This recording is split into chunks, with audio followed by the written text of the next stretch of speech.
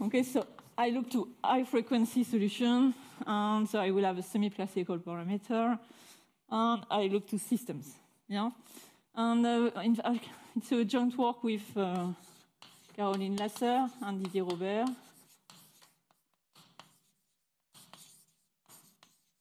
So she's in Tours, and Didier Robert, who is in Nantes.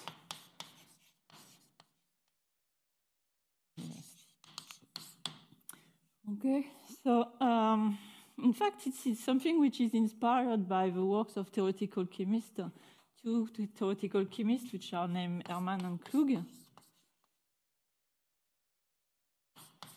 who proposed in the 80s a manner to compute the wave function, which is a solution of Schrödinger's equation with matrix valued potential.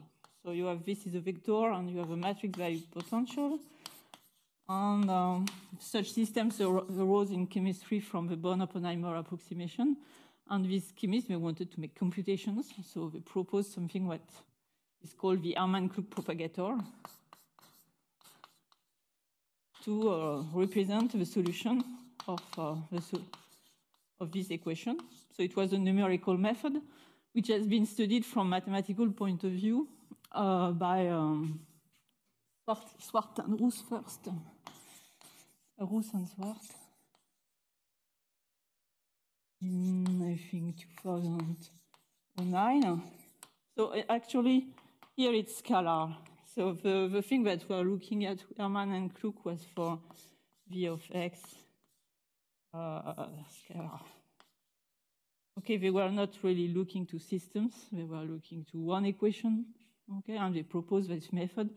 Their main difficulty was that the x is high-dimensional because it represents molecules. So you have molecules, you have several atoms, so you have electrons, nuclei. So a large number of dimension. X is now d, and d is large. So that was the first difficulty they had. And the other one is the oscillatory fixture. So the idea was to treat these two difficulties in a numerical manner. And so they introduced their Herman Kluk propagator that I will explain later what it is. For the moment, I just call it hk of t. Okay, and what proved Roos and Swart for these systems, and Didier Robert later for more general systems. So something like h of t, of epsilon, f of t, or I use the same notation, something which is, I mean, just a quantization of an Hamiltonian, which is time dependent. They prove that the propagator, so let's call it u epsilon of ts, which gives a solution of the equation, is approached by this Herman Kluk propagator as a power epsilon for t on a compact interval, let's say 0t. So more or less, so what I am saying here is that this is the propagator. So it satisfies something like that. U epsilon of ts, okay, and the epsilon of ss equal identity. Okay, so this was more or less the picture. And what we wanted to do is to generalize the approach to systems. So what I'm going to do today is first to explain you what is this Herman and Kluk propagator. Okay, then we will see how to deal with systems. Okay, which things are in. And more precisely, to what we have looked at with systems with crossings. And here again, we will find that the method we propose, the analysis we propose is inspired again by two chemists, Tully and Preston. It's in the 80s too. We are proposing methods for dealing with crossings. The main difference is that we make proof while they deriving methods, which were, I mean, robust enough, but it's better to have proof. So, what is the Herman and Kluk propagator? So I need a few notations. So I have my operator. So you are fine with this H epsilon, or do you need a formula for how to quantize or things like that? No, it's okay. Okay, here my Hamiltonian would be psi squared over 2 identity plus V of x, and then I have this H. So for the moment here, I just assume that my matrix valued Hamiltonian is scalar. It's a function of h of t x psi, okay, and very often I will call this z, and z is in R2D, okay, and this is the first notation, and then I am going to use wave packets. So the first wave packets that I'm going to use are Gaussian wave packets that I write, so it's normalized L2 function, which are centered at a point Q and oscillating along a direction P. Okay, so the Z here refers to QP. Okay, this is it's normalized. Okay, and it's a wave packet in the sense that I have a kind of a sort of profile, which is the function G naught of y equal pi minus d over 4 minus a square 2. Okay, and I have a sort of process for cooking something oscillating just by letting by adding a concentration on the point Q and an oscillation. And this process, I could do that for any Schwartz function. Okay, so in fact, what I have written here, if I play it with my notation, is that this Gaussian, these wave packets in Z, the Gaussian wave packet in Z is just the wave packet constructed in Z with my normalized Gaussian G0, just to play with the notation, okay? And the last notation I will use is something that I want to have some variance in my Gaussian. So I'm going to let them breathe, in some sense.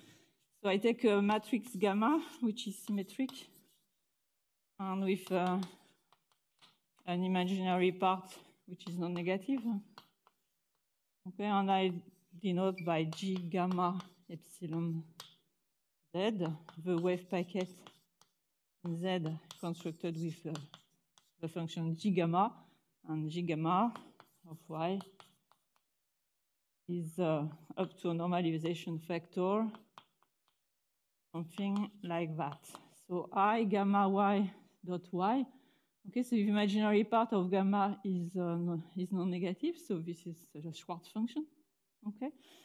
The only thing is that, okay, it also has some imaginary, there is a phasis inside, which is related with the real part of gamma, that's life. Okay, and it means that with this notation, what I have called G0 is nothing but G0 of Gi identity.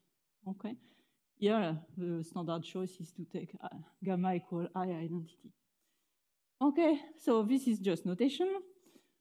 And the key idea of Herman and Kluk, I mean, is something that is to use what people call the Gaussian frame when you do wavelets. Okay, and when you do macro-local analysis, you call this the Bargmann transform.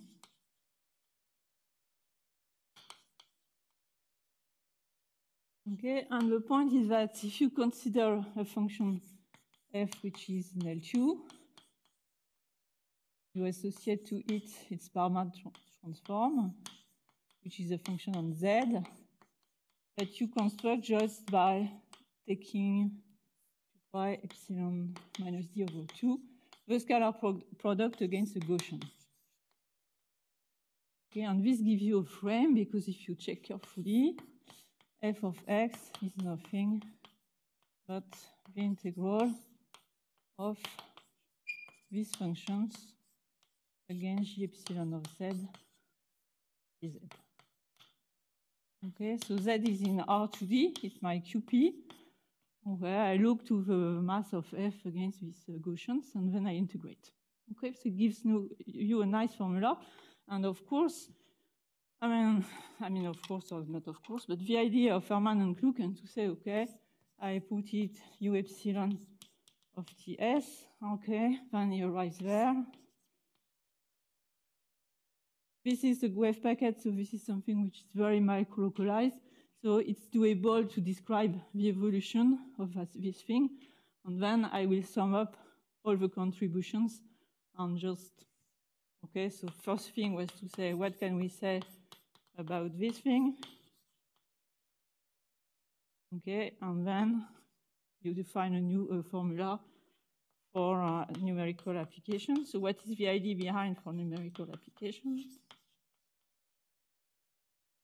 Is to say that actually the function that you are going to consider are functions that you can write as a finite sum, or you can write or approximate correctly as a finite sum of Gaussian points. Okay. And then of course, yeah, Ts. S is my initial time and T is my observation time. Yeah. And so their idea is to say, okay, if I am able to describe these things, the evolution of a Gaussian wave packet, then I will replace my function by a sum of Gaussian. Okay, and this is reasonable because there is this formula. Okay, which tells you that okay, you have contribution to this function, and then you will let evolve, and I'm going to write it, but just now I wanted to erase something.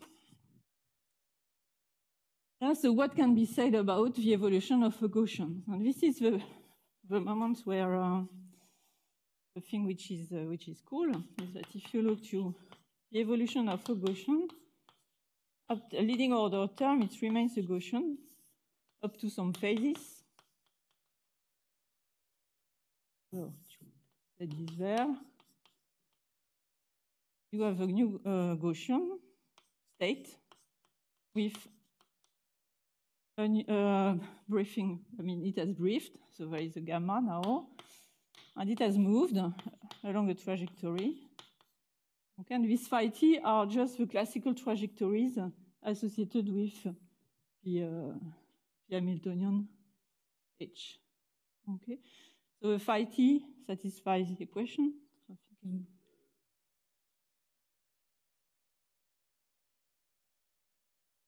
Sorry. So this is, yeah. So T, S, Z, T, S, Z, T, S, Z. Thank you. Everything is depending on my initial time. So this I will make some place here just to have all the information there. Okay, and the phi t is, so this is an equality in L2.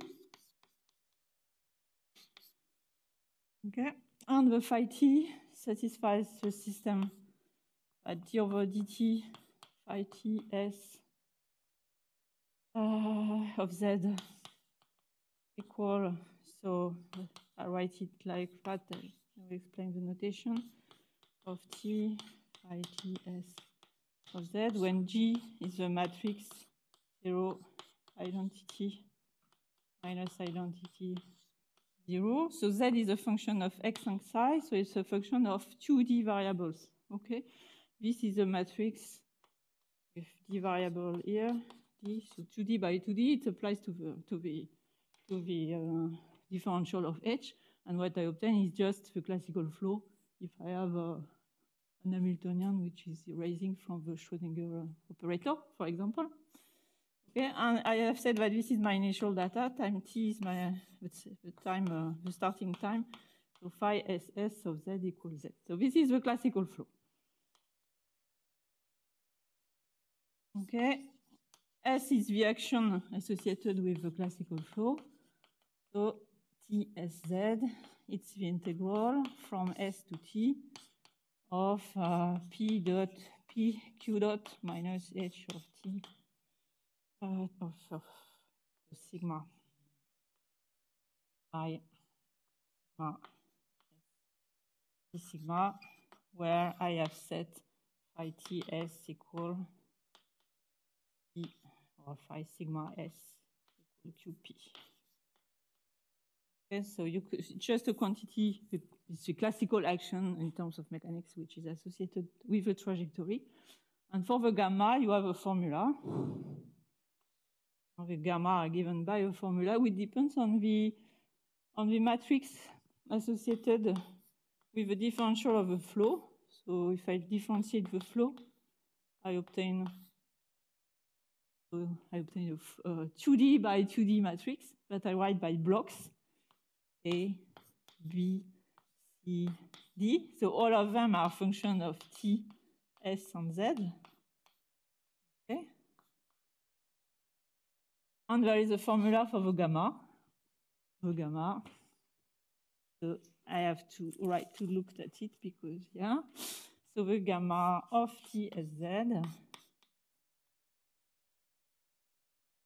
is just obtained by taking C plus D. Let's say gamma naught, A plus B gamma naught minus 1. And gamma naught is my initial variance, the initial variance of my Gaussian state. So here it's I identity. Okay. So there is something which is not completely obvious at first sight, is that this gamma is still a matrix with a non-negative imaginary part, okay, but it turns out that it is, okay? And this sort of description has been performed in the 80s by George Agadorn on Gaussian wave packets. And then there are work from Combescure and Robert, who generalized the approach for Gaussian wave packet to this one, okay, authorizing the phi to be any function. Yeah.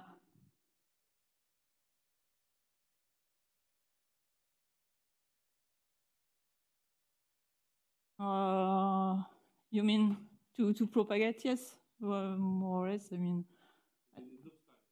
yeah, yeah, yeah, because of the Gaussian and so on. Yeah, exactly. So this is the idea. So what I wanted to say is the 90s, I think, their paper. I don't look for. Yeah, 97. Okay, but this is the picture. So it means that, in fact, what the chemists look at is two, what they call frozen approximation, and yeah. What is? The assumption. Yeah, on H, you need to have assumptions so that you have a solution. More or less, the assumptions are that H is subquadratic with subquadratic growth, meaning that dz alpha H of Tz is bounded by a constant as soon as alpha is greater than 2. Okay, and for all T in some interval where you are going to work, and Z into D. Yes. More or less, this is the framework and in the matrix valued case. Okay, so you see this one is inside C squared plus V of X. Yeah. V? V has to be subquadratic. But Z is in X. Yeah.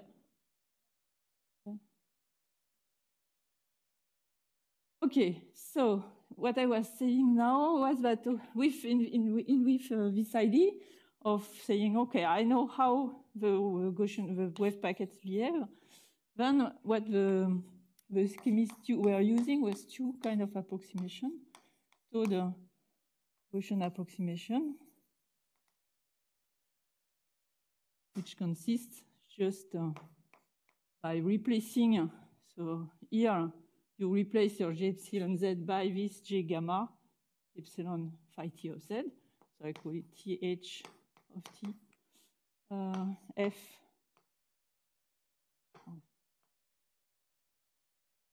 2 pi epsilon minus d to integrate over all the set of phase space the scalar product of f with j epsilon z, and then you put here the briefing Gaussian, so t s z epsilon phi t s of z, and you add the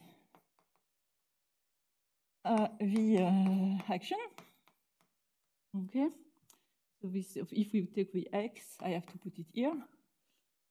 Okay, and the other one, which was really the ideas of Herman and Kluk, was to say that they doesn't want to have these Gaussians that change. They would like to have exactly the same, the standard one. They authorize the center to move, but they want to stick here. Okay, so you still have a coefficient, and then you have to trade your variance by a coefficient that I will call the Herman Kluk prefactor. So here you put a coefficient that I call Herman Kluk prefactor, and which is also given as a function of these matrices A, B, C, D. So where is it? It's here. So there is a formula. I mean, when you do numerics, you like to have formula. 2 minus d over 2, the determinant, the square root of the determinant of A, T, S, Z, plus D, plus I, C minus B. Okay, so big formula, but that was the formula they were using. And what proved Roos and Stuart and Robert, and then Robert, is that if I look to my propagator and I compare it, so here I have two arguments. If I take the total approximation of a frozen one, what I obtain is an approximation of the propagator of order epsilon. Okay? So first thing that you have to notice is that it's epsilon, while here it was square root of epsilon. Okay? But the point is that here I have not written all the formula, but what I should have written is that I have a complete expansion here. Here I can write the sum over n of wave packet in phi t s of z fn epsilon n over 2 plus order. So I go from 0 to some capital N, and there here I have a remainder, which is last term. And Vf0 is the F gamma that we have, this G gamma that I have written before. Okay, so F0 equals this G gamma ESZ. Okay, but the F1 has some very special structure, in fact. It's related with derivatives or multiplication by y of this G gamma. And because it has this very special feature, you can play in the formula here and do some integration by parts, and you gain some epsilon here. Okay, so even though the approximation for a single Gaussian wave packet is in order square root of epsilon, these approximations are of order epsilon. Okay, and so one can imagine how you can prove this. Okay, you pull this approximation inside, then okay, you manage to prove the total approximation, and to get the frozen, the proof that Didier Robert has proposed is to do an evolution argument. Okay, so you are going to connect your G gamma of TSZ with 1 in front of it by a path that will lead it to this U TSZ G high identity. Okay, and through this you construct by hand some path which is of a form, let's call it A of sigma, G theta of sigma, with some sigma between 0, 1. And when sigma equals 0, you are here. And when sigma equals 1, you are here. Okay, and this allows you to pass from one of the approximations to the other. So this is the frozen approximation. And then you link it with a towed approximation just by proving that some operator, Fourier integral operator that you write explicitly, d over d sigma of some operator, there's something which are going to be of that form. So you have this Gaussian, then you have this A of sigma, and you put G theta of sigma, this big matrix here. Okay, over, okay, sorry, yes, G theta of sigma, epsilon, and phi, and then you have some action, something like that. Okay, and the idea is to prove that this operator, so if when you look to the d over d sigma of the operator, which maps a function f on these things, that this thing is order epsilon in L of L2. Okay, so it's big in some sense. It's technical because you have to deal with your big phases, which is complicated and so on. But the idea is quite simple from going from that one to that one. Okay, and then for proving the approximation here, as soon as you have this thing, you just need to, in some sense, two arguments. Okay, you just look to here and you think that, okay, you enter the evolution, so you have these terms, a sum of terms, and then there is the remainder. So the remainder, you don't know so much about it here, but you know that it's small in L2, okay? So I look to the L2 norm of this thing, and if I make a very stupid approximation, estimate, what I get is some epsilon to the power minus d, and this is bounded, and then I have my remainder, and if I am on a compact set, then this is something like exponential minus d plus n, okay? And the good thing is that whenever you put a wave packet here, then this operator has a very strong structure. And this structure makes that you can estimate it and prove that all of these terms, when I put this series inside here, each term which is provided by the Fn is exactly the norm of the form epsilon to the power n over 2. And the last term is epsilon to the power capital N plus 1 minus d. So you can just prove the estimation in a very straightforward manner. Okay?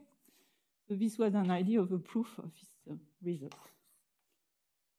Okay, so, yeah.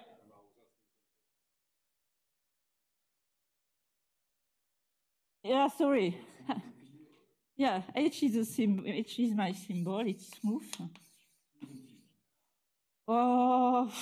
I think we don't need so much to smoothness, but at least C1 or C0. But you can take it, I mean, yeah. Sorry? No, here no, because why you want to differentiate it into? Yeah, but the point is that I don't know, which I never did that. But it's unbounded. No.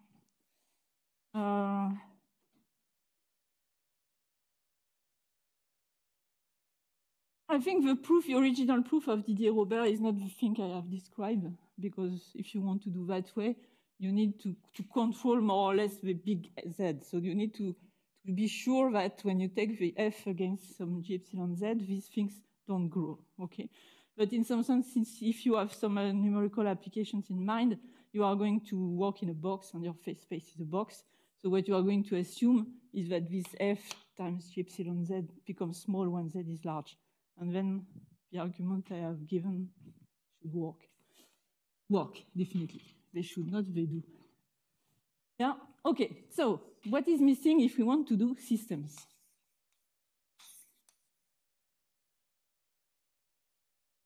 Okay, so if I want to do systems, I'm going to need vector valued wave packet. Okay, so in fact, since these things are very localized, you see they are really very localized in position and in impulsion. Actually, if I apply an operator, I will more or less fix it to Q and P, its value in Q and P. So what we are going to consider is very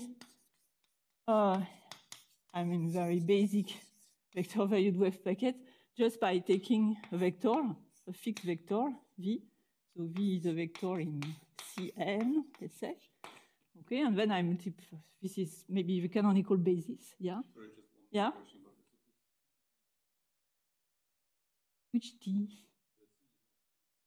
Yeah, okay. You have to be, it's just bonded, yeah.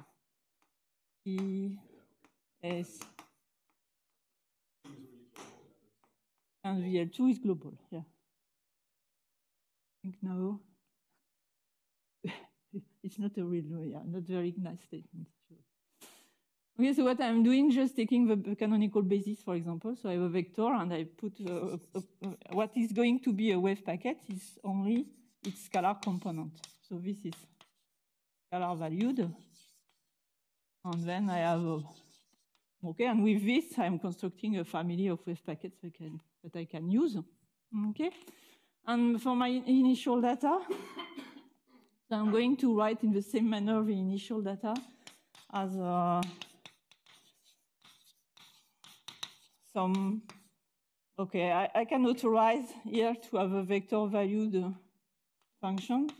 So I have a v of z, and I construct op with it, and then I put a scalar space, scalar part. So here there is a little arrow because it's a vector. So z, v of z, move with bounded derivatives, so that I can define this operator, which is a semi-classical pseudo associated with this thing. So here it's the vector valued part, and then I have my scalar component. Okay, and okay, so this is just for describing my wave function, so psi epsilon 0. Okay, and now I'll take my H. So H is now a matrix. Yeah.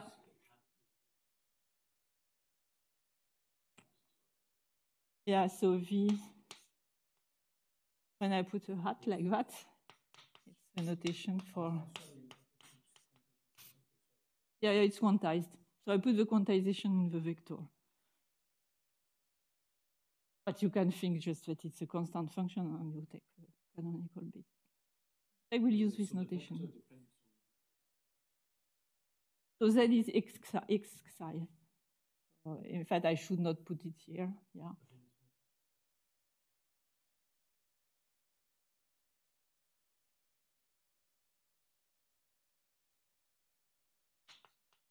It's Didier Robert's notation.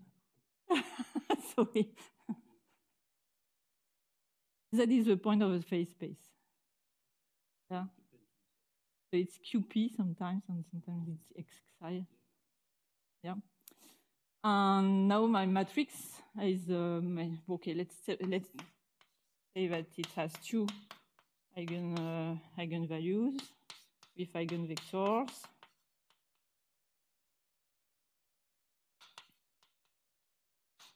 Two. Okay, and better case is when the simpler case is the adiabatic case. Adiabatic, it means when the eigenvalues H1 and H2 they are separated on all the space. So there exists some delta 1 such that for all Tz in R time R2D, okay, this was I before, H2 of Tz minus H1. So there is a gap. This is the gap structure case. Okay. When you are in that situation, things are good in some sense because you can diagonalize your operator, and you can write your evolution operator as a superposition of two evolution related with each of the modes. So I am going to write something, and then I will give definition. Okay.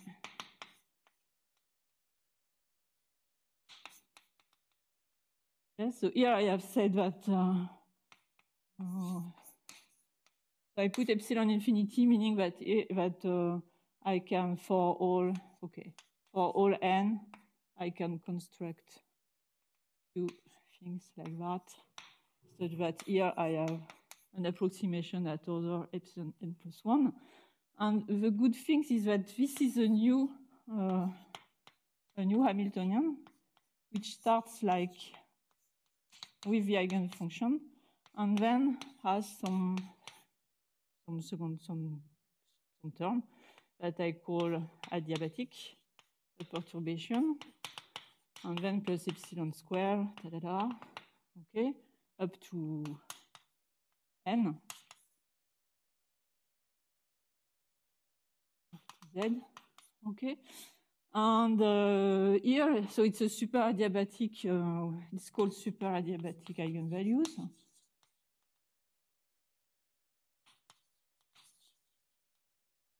And then you have a super adiabatic eigenprojectors,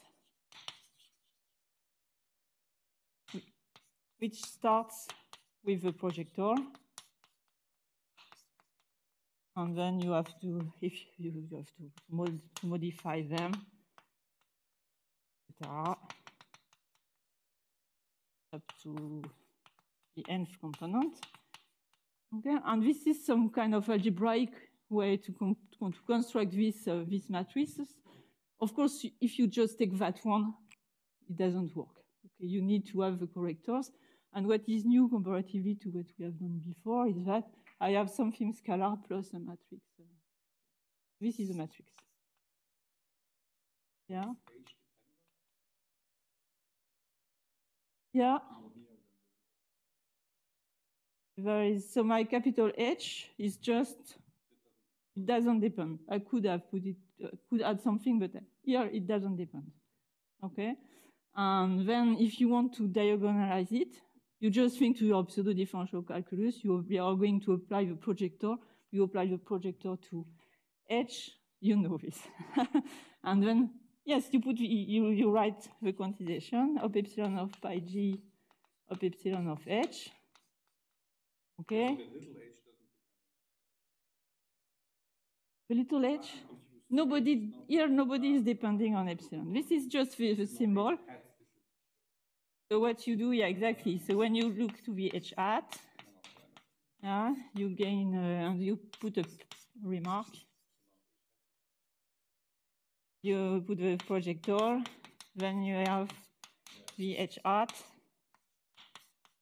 Oh, okay, so t now because of t pi g, and then you have an epsilon correction term, something.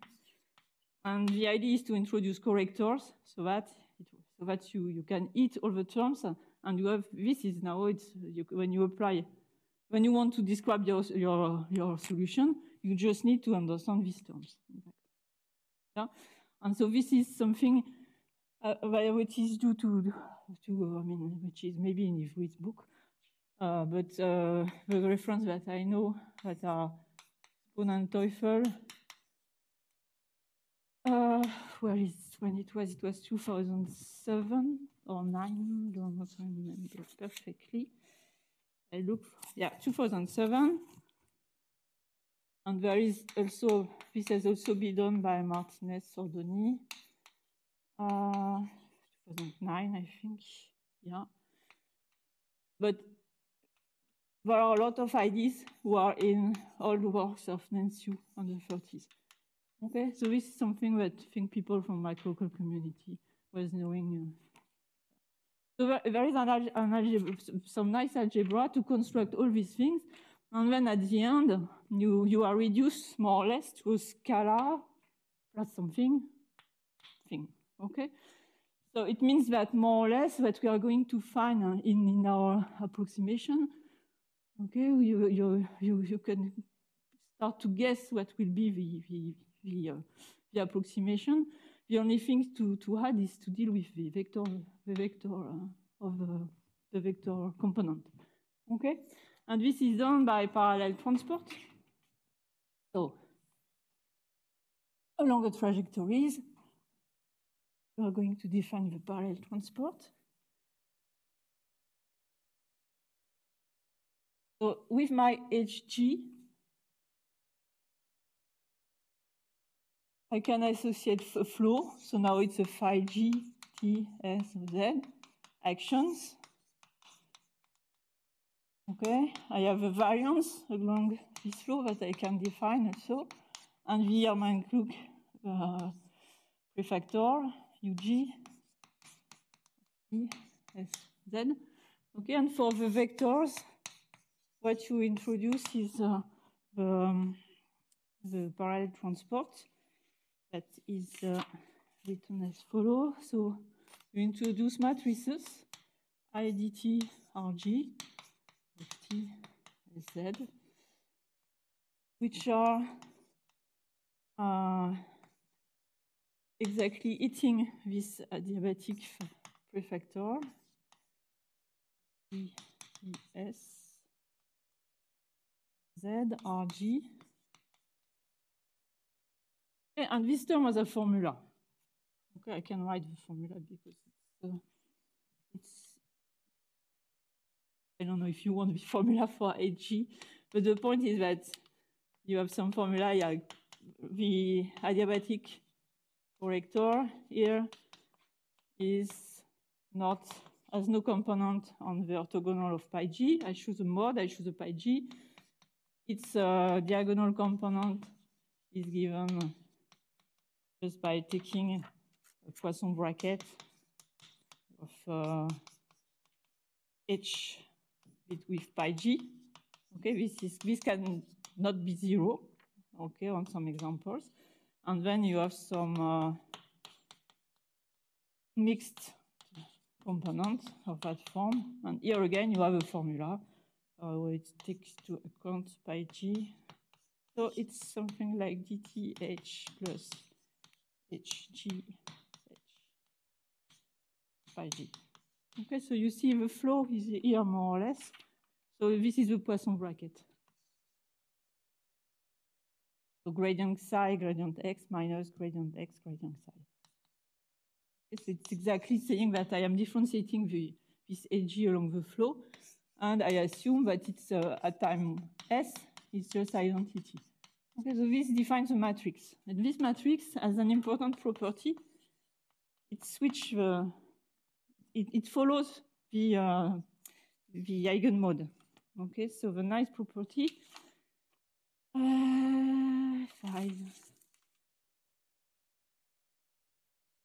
Sorry? This one? So this R is the solution of this ODE. Okay, so I'm writing an ODE along the trajectory. So for the moment, I have just said defined, let RG be that thing. I consider this solution. And what's the nice property of RG is that when you apply it to a projector, you remain, if you start from a time S in an eigenmode, you remain inside it, but along the flow. So you arrive in the spectral projector associated with the point along the trajectories. R of T. I'm sorry? Yeah, because more or less H commutes with. I have not answered your question. Yeah.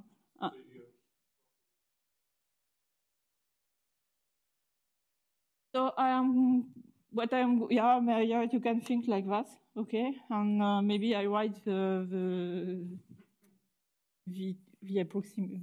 approximated propagator, and we can discuss it. So what is the result? So if you, okay, you need to work a little bit because what we said before was not for us, was for a scalar Hamiltonian and not for something with plus epsilon. But more or less, if you trust that this thing is playing the job, what you obtain at the end is a theorem that if I define so the total approximation, so this I apply it to a function, an initial data of that form. So if you want, it's an initial data, and it has a vector part here. So what I am going to compute is the scalar product of the scalar part with the Gaussian. Okay, and so this is for one mode. So for this mode, I need to project the vector on the mode. So this is a function of z. Okay, and then I apply my operator R, which is letting evolve, taking into account the evolution along the trajectory. And at the end, what I have here is the Gaussian with this variance. So, and I am integrating, and I have forgotten the action. Okay, so you see that the only difference is that you project on a mode and you apply, but it looks like the preceding ones. And of course, the frozen version would consist in replacing the G gamma G by the Herman and Kluk prefactor, and now we take a standard Gaussian.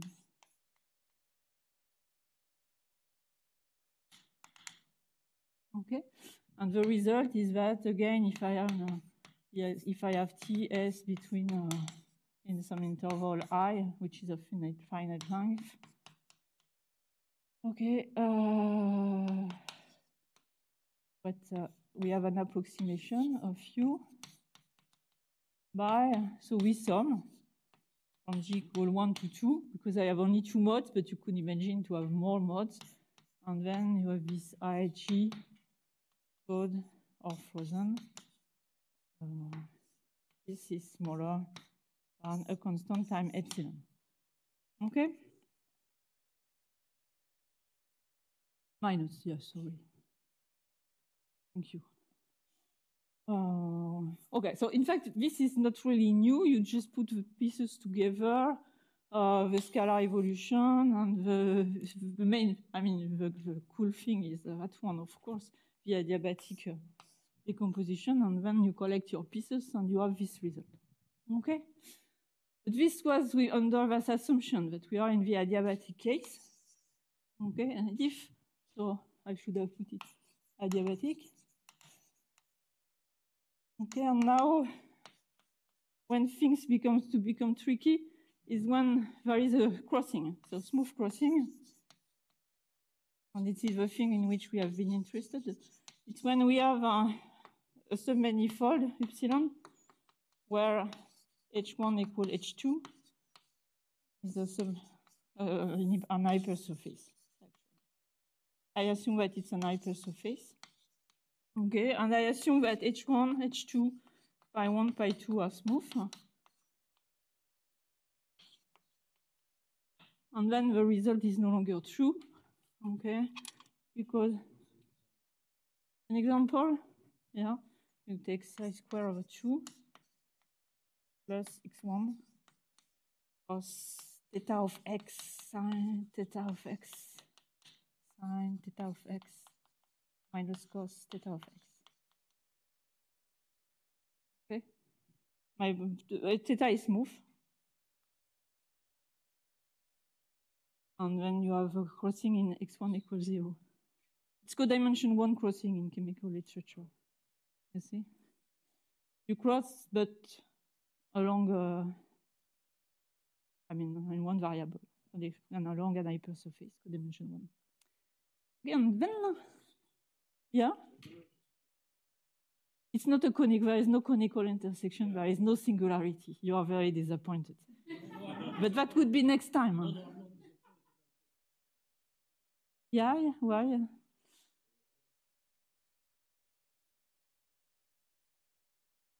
It's a trace-free matrix. Okay, so you can put any trace-free matrix which without crossing. And if you have a crossing along an hypersurface, you can factorize the equation, and so you are linked to something like that. If you okay, and in that case, so if I am not adiabatic, if I have a smooth crossing, okay, the statement is false, but just because I have to replace this by square root of epsilon. So at that level, you say, okay, that's fine. But if you think to numerics, square root of epsilon is very bad. Yeah. So you want to know what is happening next. And this is the thing for the, I should stop already. Yeah, thank you. So I have 5 minutes. Okay. So you want to know what is arriving next. What happens? I am at part 3. Part 3 is conclusion. What is the picture? So you have your hypersurface here, the shock hypersurface. And again, you need to know what happens to Gaussian wave packets, for example. So you take your wave packets here. Okay, so it's side time S and Z. Okay, and it moves, let's say that, I mean, here I am far from Y, so my more or less, it's here my adiabatic theorem is true. And if I start with a vector which is on the mode 1, for example, I will move with the mode 1, let's say, okay? And I arrive somewhere, I can reach my hypersurface at some T flat, Z flat point, let's say. Okay, and for being sure that I can arrive here, I need assumption. And the assumption that I'm going to make is that my H1, so H2 minus H1 is F, function F. And I call H2 plus H1 over 2 V. So epsilon is F equals 0. So F is an equation of epsilon. And what I assume is that dTF plus VF is non-zero. Okay. Assuming that, it implies that the trajectories, they really pass through the shock hypersurface. Okay, so it continues then. And as you see, if you trust my result there, more or less the wave packet is continuing here at it's its main part, order 1. But something arises on the other trajectory for the other mode. So at that point, something arises which is exactly of psi square root of epsilon. Okay? So now if you think in terms of trajectories, you have a new type of trajectories. You have some sort of hopping trajectories. It's the name that the chemists give to these trajectories. Okay, you start from one mode, so you evolve with phi ts 1 of z, and then when you reach epsilon, you open a new trajectory, so you continue with the 1, but there is a new one with the phi 2 t s t flat of z flat. Okay, and this trajectory, I call it phi 1 2 t s of z. Okay, so I have a trajectories which is changing of value. Okay, and then you can define all your favorite, I mean, all the objects that we had defined for the trajectories, the usual trajectories, the smooth one. You can associate them also to these trajectories. So I can define the action. So I have some action, F, T, S, Z1 over 2, which is you start with the action 1, and then you switch to the equation of the action 2. So it becomes T flat, Z flat. Okay. So the action is okay, more or less. Action. Then you want to define some variance matrices. So at the beginning, you have a gamma 1, and then you want a gamma 1, 2, okay, which will be, for as you have seen, maybe the formula is still somewhere. No longer. The gamma was depending on the initial data. When I wrote my result, I put some gamma naught. And so this gamma 1, 2 is constructed with a flow phi2 and some initial with phi 2 t flat of z flat, and an initial data that is a gamma flat that you have to compute explicitly. So this is a gamma flat of S, Z. Okay. When I arrive there, I have my wave packets are brief, so there is gamma 1, and there is a formula for writing this gamma flat, which is you take the gamma 1, and then you play a little game with two parameters, alpha, beta. So this is alpha, beta are vectors. So this is a vector. I take the tensor product, it gives a matrix. And then below there is a number, 2 mu minus alpha dot beta minus gamma 1 alpha. Okay. And this alpha, beta are the parameters of the crossing. Alpha, beta is related with the gradient of the gap. Okay, the gap is 0 on epsilon, but the gradient is non-zero. It's by passing through. Okay, and then you find something which is non-zero. Okay, it's better that it's non-zero because I want to play with it.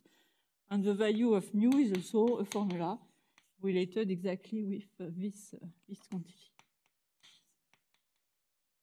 F in T flat, Z flat. So those parameters are more or less the parameters that are the parameters of the transfer here. Okay, and then I need another material. Okay, I need to say how I move the vectors. So I had these vectors that I can call V1. Here I had some vectors V1 of T as Z. It arrives, and when it arrives, I need to switch it to have it on the other mode. So I take the V1, T flat S Z. I move it with some matrix W, and then I let it evolve with the flow 2, and this gives the vector V1, 2, T S Z. Okay, and this matrix W is related with the derivative of the flow at the level of the crossing, along again with this dt plus bracket with v. Okay, and you see that it is sending something which is on the first mode is sent on the second mode. Okay, and I stop just by adding my corrector term to get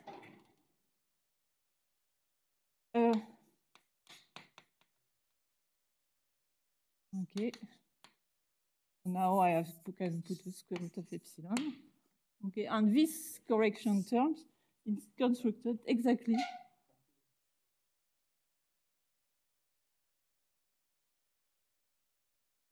it's better like that.